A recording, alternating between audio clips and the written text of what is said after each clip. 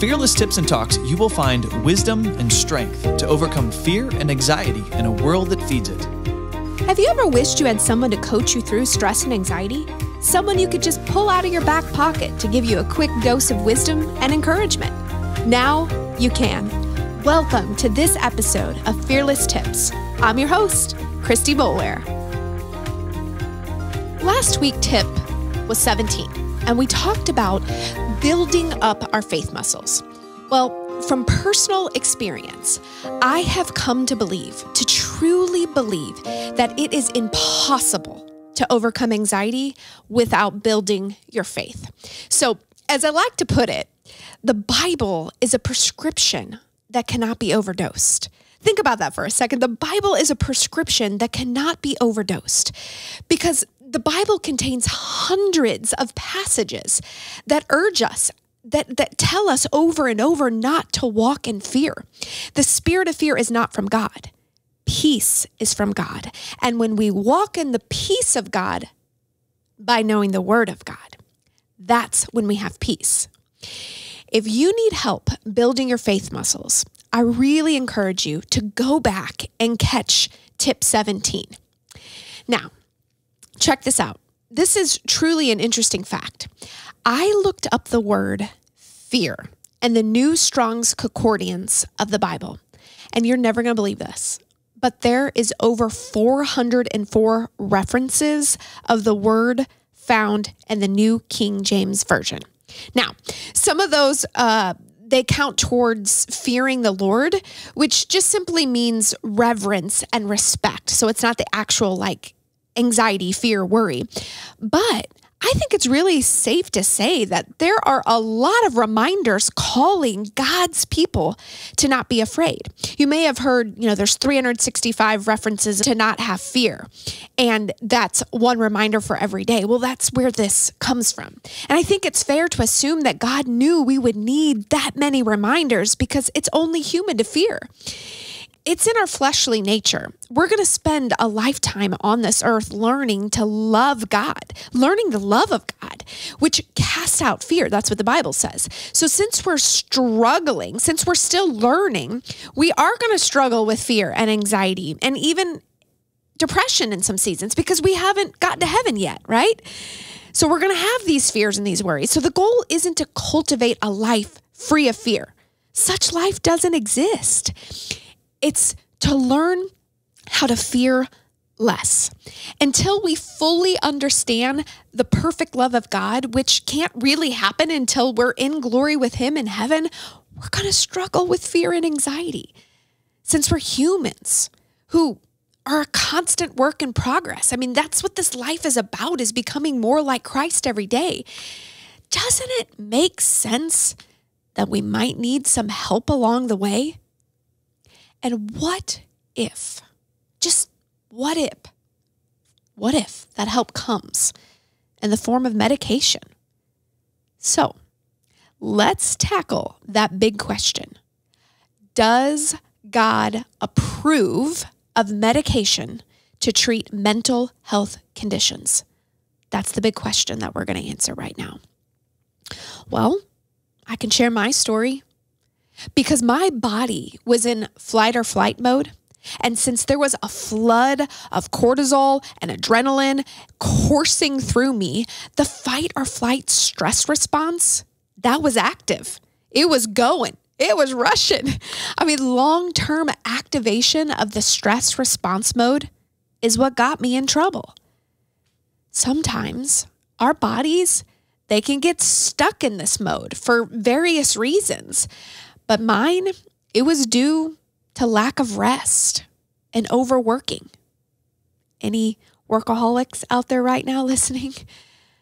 The consequences of my behavior created physical and chemical responses, which triggered panic attacks.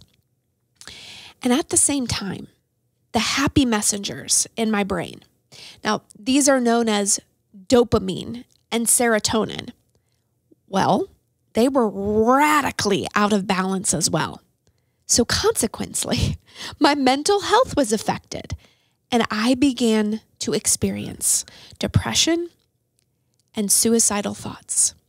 Some of you are listening to this right now, and the medical side of it is all just like, it makes sense. I remember reading about this in a book going, wow, I get it now. Like it makes sense.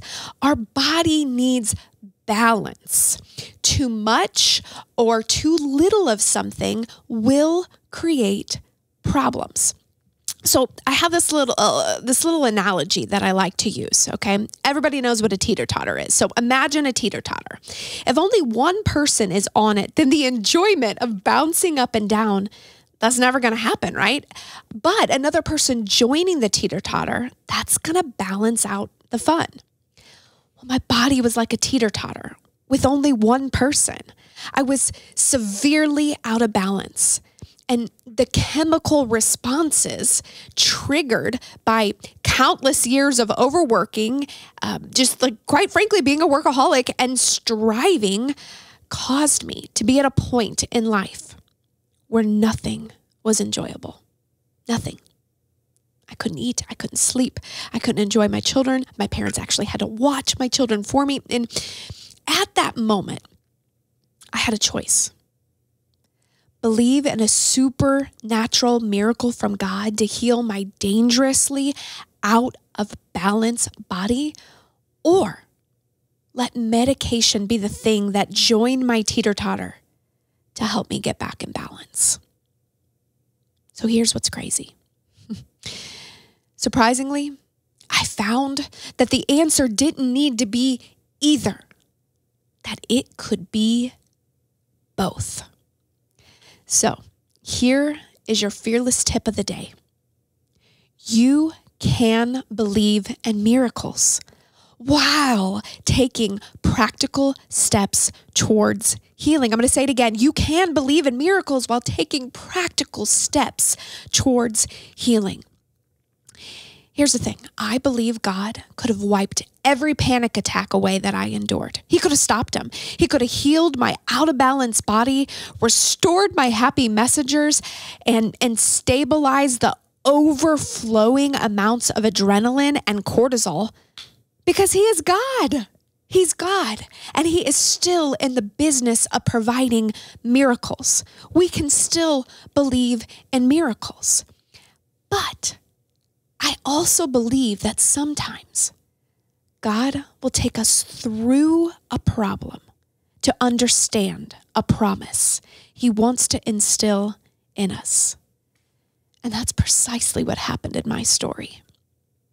I faced problems, and as a result, I learned God's promises.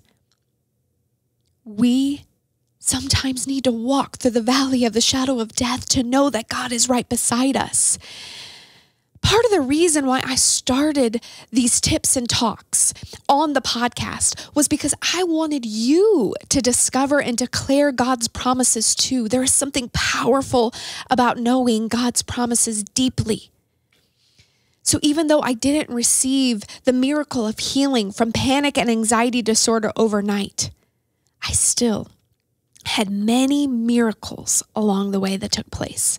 These many miracles that were activated by the prayers of my husband, friends, and family, and myself were incredible. But also one of those many miracles was anxiety medication. There is no shame in needing anxiety medication. Let me pray for you. Father, the intersection of faith and science, for some reason, can be so complicated for our minds.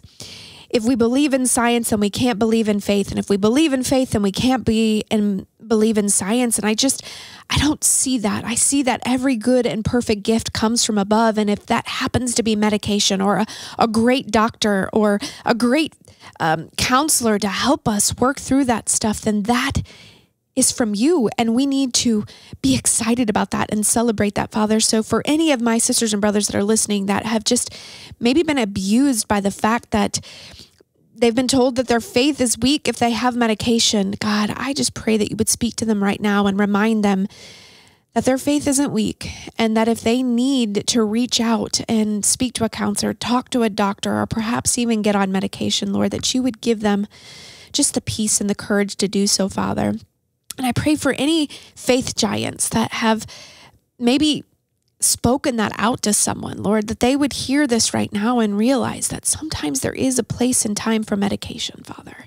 I believe there's a balance in all of that, Lord. We also know that anxiety medication isn't the answer, that you are the answer, but sometimes you'll use medication as a tool to help people get closer to you, Father. So whatever it might be, wherever someone is listening right now, God, I pray that you would speak to them, help them overcome.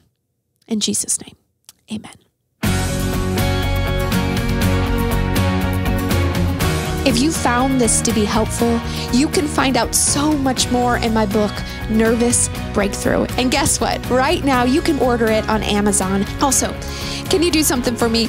Will you help us get the word out about this podcast? I would be so honored if you would share it with your loved ones, rate it, review it, and also be sure to subscribe. And lastly, and I really mean this, we want to hear from you. If you have suggestions or ideas on something that I should cover or a tip that you'd really like help on, please send us an email, podcast@fearlessunite.com. Again, that's podcast@fearlessunite.com. Thank you so much for listening.